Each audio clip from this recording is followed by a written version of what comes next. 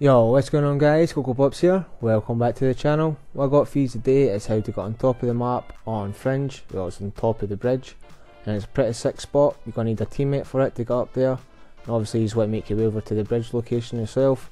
You just want to have your teammate stand up on the other side of this pillar here, and you just want to jump up and move over to the right. You just want to simply knife lunge, and when you go halfway up, you just want to start jumping. And if you've done it correctly, you should land on this barrier here, and you've got like a good advantage against like other people on the map. They won't expect to see you here because it is a new spot. Let's try and shoot for 75 likes on the video. Leave a comment, let me know what you think of it, and I'll catch you guys in the next one. Peace out.